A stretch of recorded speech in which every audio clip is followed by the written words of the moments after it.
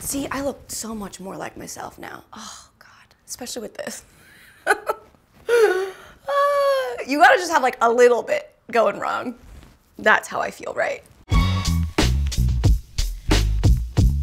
Let's start from the top. Hi, my name is MeganBatoon, and today, see, this is me like triple checking the background. Do I like it enough? I think that's a little too far. I think it should be a little bit closer. You know what? This is what's really going on. Puts my dirty chai down. My name is MeganBatoon, and I'm going through a massive shift. I loved reading the comments on the last video. It made me feel like I was on the right path and that I was excited. I'm still very excited. Because you know why? I must preface, it's 8:49 a.m. I've already sat down in this setup, had a different shirt on, and it didn't feel like me. This entire thing is gonna be me trying to figure out who I am, and hopefully that can resonate with you, because we are shifting. Whether we want to believe it or not, like, 2020 did a number on us, and I think it's our job and our privilege, honestly, to be able to take those notes and figure out what the hell we want to do with them, whatever that means. What I want to talk about in this video is going to be important for every other video I make in this corner, because it is the most vital thing I've learned from therapy, and that is feeling your body. Being in tune with your body and feeling your feelings. I feel like it's the only thing we should have learned, not the only thing. It is one of the other things that we definitely should have learned in school. So anyway, I guess this is gonna be school. This is gonna be emotional school. Classes in session. Before I found my current therapist, I went to like maybe 4 other ones. None of them really ever told me this vital piece of information. She tells me to feel my feelings. And then I was like, what if I didn't? What is the end goal? Because I'll just like scoot around that and then I'll get to the end goal without having to feel my feelings. That sounds good because I'm a results-oriented person, or I used to be. That is the narrative that I'm shifting away from, because I'm realizing that that's not really productive to my lifestyle. She never gave me an answer, and she could have, but she wanted me to find it on my own, which is therapy. I was like, cool, fine, how do I do it? And she said the next time that some sort of emotion comes up, whether it be shame or embarrassment, jealousy, comparison, whatever it is, sit down and feel it. And that just means like pinpoint where on your body you're feeling those sensations and describe them in detail. If I was embarrassed, I would feel heat in my cheeks. And like, what kind of heat? This is where your artistic author comes out. This is where your Oscar Wilde comes out. You really want to describe it in detail and be like, it feels like the inside of a toaster on each of my cheeks, radiating, blah, blah, blah. You know where it goes. I'm not a poet. I'm not a therapist. I'm not a teacher. I'm literally just telling you what I've learned to try and help you. And then I was like, okay, once I feel the feelings, then what's gonna happen? And I basically had a checklist. Like, once I feel my feelings, check. Then what? Then I'm over it, check. Then I'm perfect. Oh my God.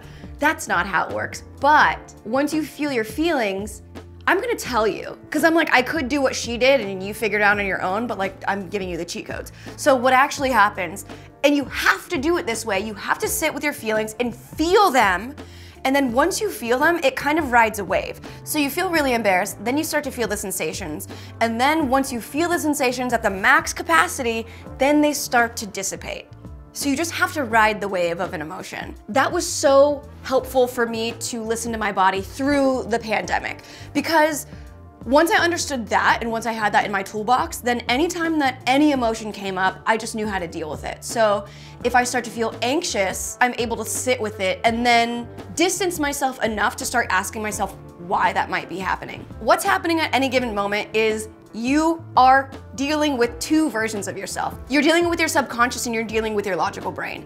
Your subconscious is an overachiever in the worst way. You know what your subconscious is? Your subconscious is that student that wants to finish the test and slam the pencil down before everybody else to make sure that they know that they're a quick test taker or smarter. It's like your subconscious and your ego are against you all the time. So what we need to do is retrain our subconscious from being a boy.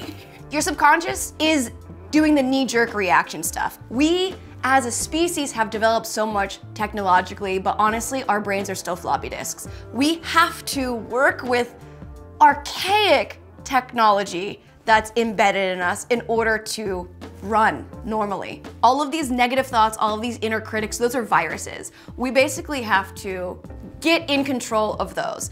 And the best way that I've found is to listen to your body and understand where these thoughts are coming from. I'm gonna repeat a lot of these concepts in different videos because they truly span my entire life. This is a good place to start. As humans, we are a community-based species. We thrive on community and nobody wants to be an outcast. When we didn't even have fire, we needed to survive, right? We needed to figure out who is gonna get the food, who is gonna take care of the kids, who's gonna do all these things, and that's why community is so important, and to feel a sense of belonging and that we are safe. That is the main feeling that we want as humans. Anytime we feel like we might not be part of community, whether we just like don't fit in, cancel culture, embarrassment, shame, all these things is just like, oh, are people not going to accept me? Back then, if people didn't accept you, you were out of the community, out of the tribe, and you died. Inside us, we still have that fight or flight mentality, and that's still triggered today, even if we aren't going to die, even if we aren't getting chased by a bear. If an email comes in and we don't like what it says, or even if it's just the email comes in general, if I'm being honest, like sometimes that is attacking me, then our fight or flight mentality gets triggered and we need to keep that in check because the email is not a bear, the email is not kicking us out of the tribe, but it does feel like that. So understanding where we came from is very important. I can just see all the comments now. There are so many people that are like, did you just do DMT or save some shrooms for the rest of us? That is so funny. Doesn't think it's funny. Well, it's just like, no, I haven't. But honestly, what would that be like? You know, what would I be like if I did do that? If this is where I'm at now, oh my God. This all comes from self-reflection. This is another thing. I've made videos before about like check in with yourself. You could check in with yourself at any given point in a day. That might be nice. When you wake up, set aside a couple minutes and check in and do like a body scan. You could like schedule 5 minutes here and there in your calendar to just sit with your body and just like start to become a little bit more present. You know what it's like? It's almost like we are babysitters of our body, and our bodies are babies that are gonna die if we don't give them what they need. Whether we wanna admit it or not, we all have trauma.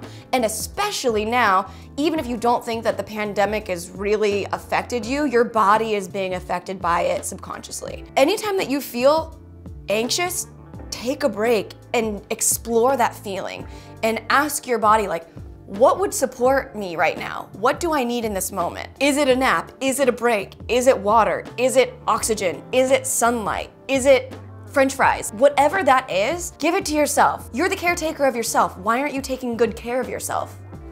That's your job. That is your only job, is to keep you safe. But we get in our own way all the time because we think we need to be doing other things. Oh, I'm getting lightheaded. I'm like, well, I also haven't eaten today. It's also 9 a.m. You know what it is? It's like your body, we're kind of like turtles.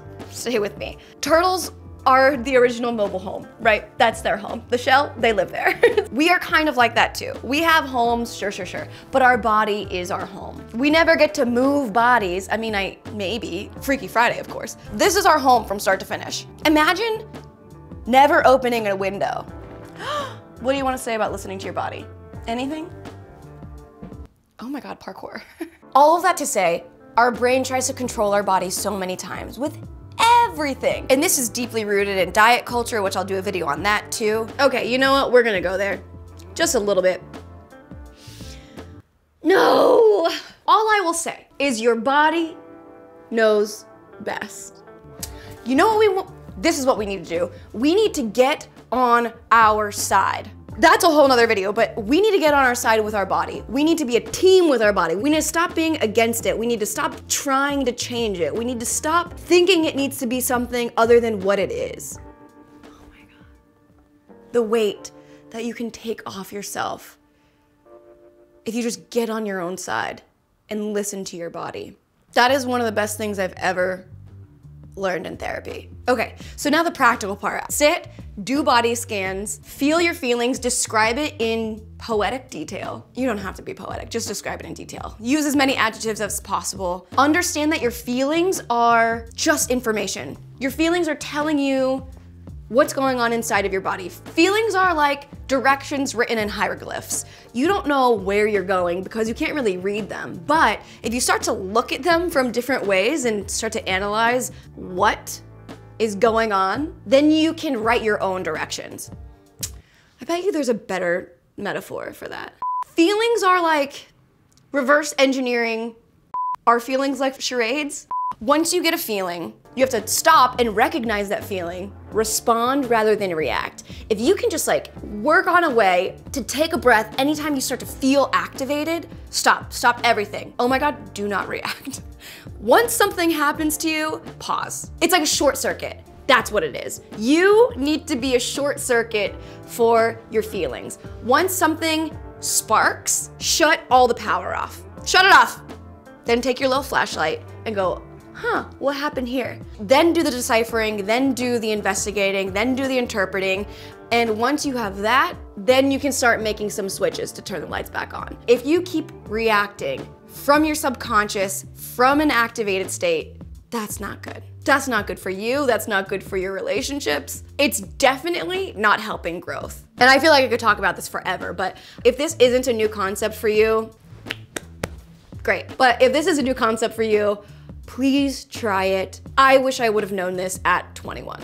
Next time, I'm not sure what I'm gonna talk about. I think what I'm gonna start doing is writing down all the suggestions that you write in the comment box, and then I'm just gonna sit down in the morning with my dirty chai, pick one, and then just start talking about it. If there's anything that I missed or anything that you want to hear more of in these types of videos, please let me know. I read all the comments and they super help me. The fact that I can even show up like this is because of your comments on my old videos. So thank you so much for caring enough to say things that my ego didn't love, but who I am as a person really needed to hear. And thank you for helping me show up like this.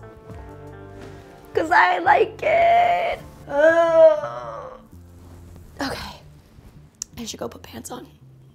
Okay, see you next time. Bye.